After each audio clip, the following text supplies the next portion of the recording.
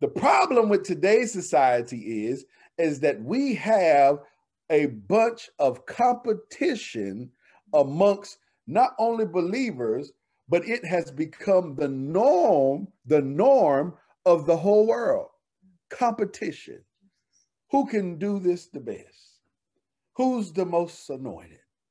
Who looks the best? Who has the best Instagram page?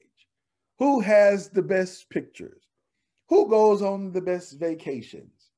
Whose children have come out the best? Whose families are the most successful? Whose churches are the biggest? Whose memberships are the biggest? We have become a society of competition to prove something to somebody who doesn't even care about you. Oh, I'm going to say that again. Hallelujah. Glory to God.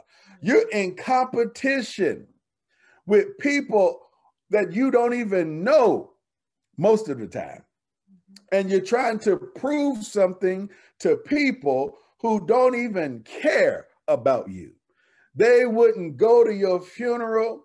They wouldn't give you $1 if you needed 15 cents. They wouldn't spit on your eyebrows if you were on fire.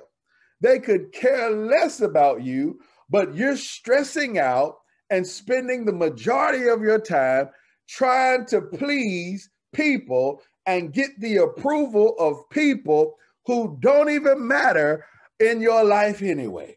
Oh, y'all ain't gonna say nothing to me here. You should be spending your time and your energy, hallelujah, in trusting the Lord. Hallelujah. Just trusting in him and letting the Holy Spirit work out in you what God has already destined for your life. Hallelujah. It's time for you to quit being people pleasers. The Apostle Paul says that you have more important things to do.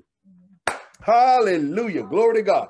Quit trying to please people. Quit trying to get the approval of ones who don't even care. Elevate you if they had a platform to put you on. So you don't have time to begin to try to spend your energy on pleasing people. You've got to enjoy spending time in the fellowship of the Holy Ghost.